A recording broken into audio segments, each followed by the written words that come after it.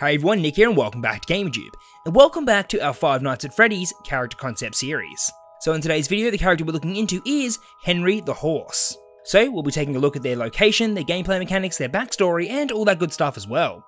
And as always in these videos, I will just state that I'm not the biggest FNAF expert, and everything I do say isn't really canon to the FNAF universe. Just imagine that this is like an alternate universe where we have like a different pizzeria, different characters, and all that stuff as well. And lastly, before we start today's video, do be sure to subscribe to GamerTube, as it helps out our channel greatly, and it also gives you guys an update on what we post next. Alrighty, well, let's take a look into Henry the Horse. So, before we get into our character concept of Henry the Horse, let's first take a look at their specialty-themed Freddy Fazbear pizzeria. So in our previous videos, we explored the jungle-themed Freddy's Pizzeria. This place was home to Lester the Lizard, Penny the Panther, Gordo the Gorilla, Parker the Parrot, and lastly, Leroy the Lion. Each of these frightening animatronics had their own disturbing backstory that took place at the Jungle Party Pizzeria.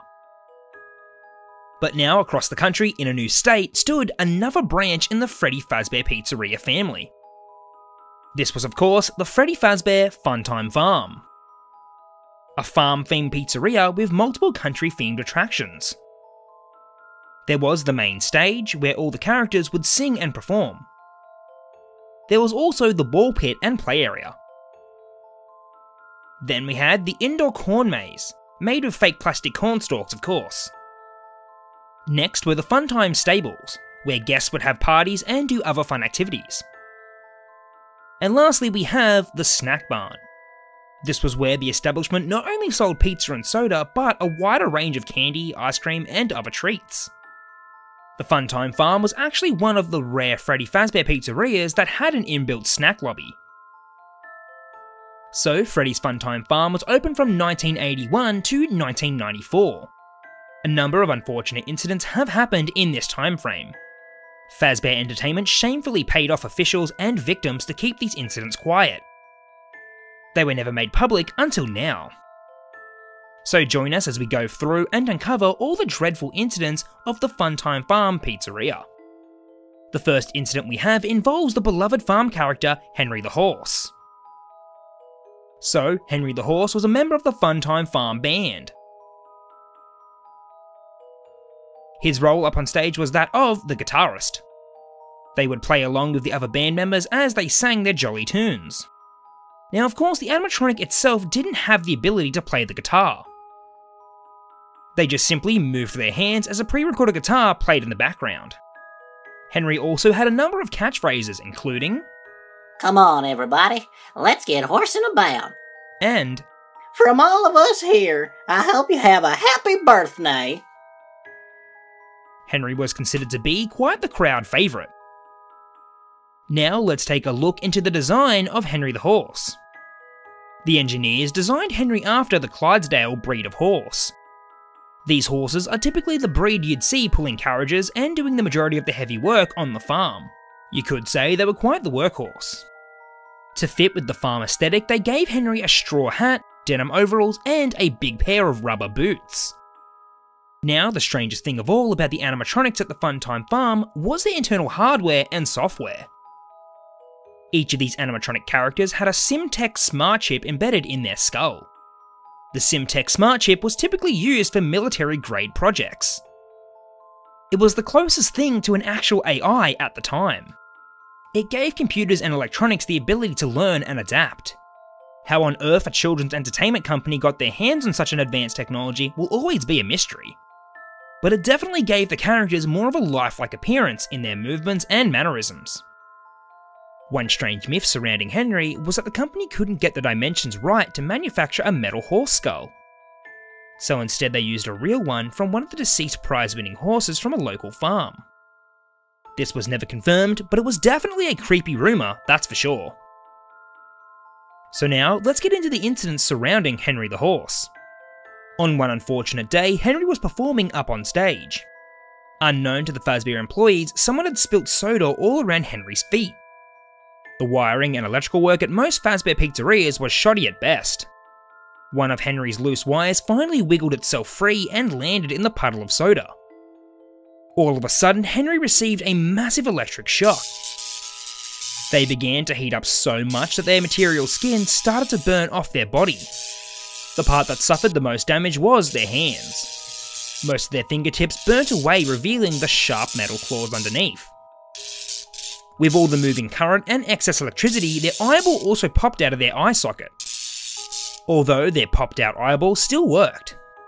Fortunately for Henry's big rubber boots, most of their internal hardware and software was saved from being electrocuted. After the power was cut, Henry's body went into shutdown mode. Most of the power at the Funtime Farm was down for about a week. This also meant the establishment was closed for that week as well. After the electric shock Henry received, they were stored away in the maintenance room. After a day or two, Henry rebooted himself using his backup power supply. Although, unfortunately, their memory was wiped. As they opened their eyes, the first thing that they saw was all the photos of the different types of horses on the concept board. They saw all the horses running free in the open fields. The imagery of the horses running free in the wild awoke something in Henry. From that moment on, Henry was obsessed with getting outside. Considering the Funtime Farm had no windows and its only exit was the large front metal doors, this wasn't an easy place to escape from. The only way Henry could escape was by unlocking the front doors. This meant that he would have to acquire the keys from the security guard.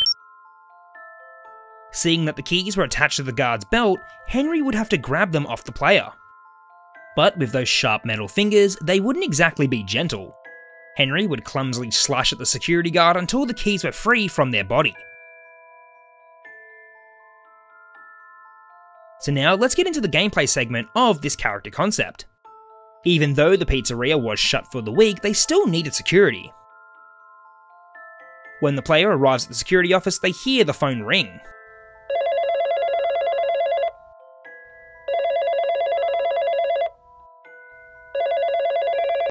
They pick it up and hear a voice on the other side. Hey there, bud.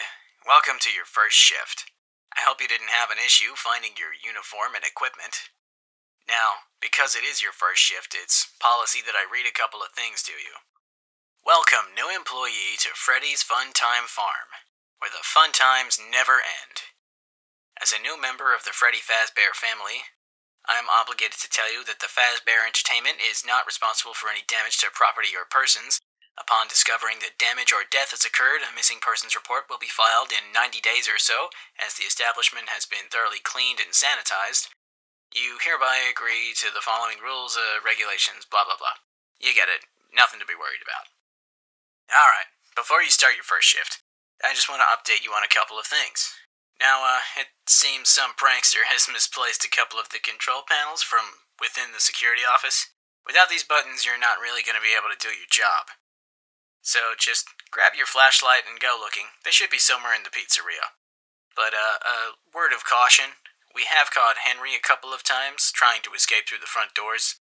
How he's up and about is beyond me. He's probably using a backup power supply.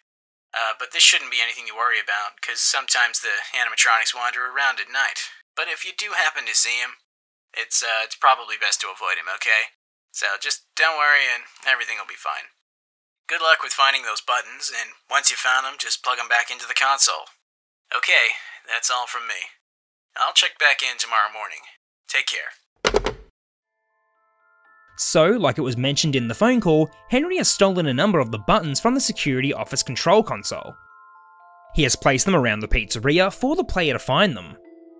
Henry plans to draw the security guard out by hiding the buttons. When Henry catches the player, they can finally rip the keys off them. So in this gameplay segment, the player would have to roam around the pizzeria in the first person perspective. Since the power is out for most of the pizzeria, the player would need to use their flashlight to see.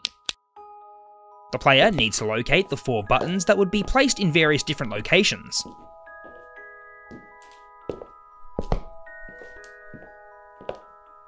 Once the player has located one of the buttons, they would need to grab it and then quickly hide. Henry will appear and try to ambush the player. Whilst the player is searching for the buttons, they would have to keep moving. Henry would be moving around the map constantly in search of the player. Once they've located all the buttons, they need to make their way to the safety of the security office. Once inside, this would finally activate the metal doors. This would finish the first night as they wait till the morning. But if the player takes their time getting back to the office, they would be met with a classic FNAF jump scare.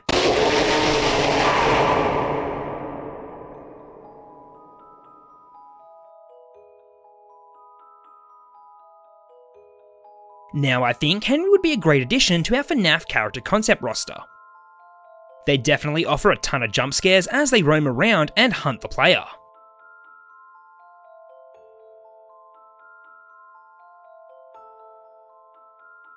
Alrighty everyone, well that's all we have for today's video. I hope you enjoyed, and if you did, please consider leaving a like, commenting and subscribing, as it helps out a lot and is greatly appreciated. Also in the comment section down below, let me know what you thought of Henry the Horse and also what you'd like to see going forward. Alright everyone, well until the next video, I'll catch you later.